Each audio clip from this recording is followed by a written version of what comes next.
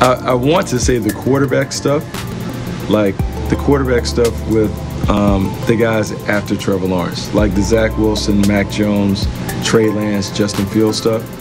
I think that conversation has spiraled so far out of control because everyone wants to be right when it comes to the mock drafting stuff, that the stuff that I hear internally with teams and the fights that I have on Twitter is so crazy. And I think Mac Jones is the one, because like the Mac Jones conversation is really so polarizing in terms of, like, you can appreciate and recognize what he did at Alabama, but then you also can be like, man, I just still don't see him as like that guy. And you have some scouts that are like, man, I wouldn't take that guy in the first round. And you have others who like rave about him, and I think he's the next coming of Tom Brady or whatever. And it's just such a divide. And because scouts have been separate and apart for pretty much the entire year, you don't have think tank, which is great, but it also leads to more volatility. So I think when we finally get to draft night is going to blow our mind, because I don't know if we really know how people really view these prospects when it comes to pulling them off the board.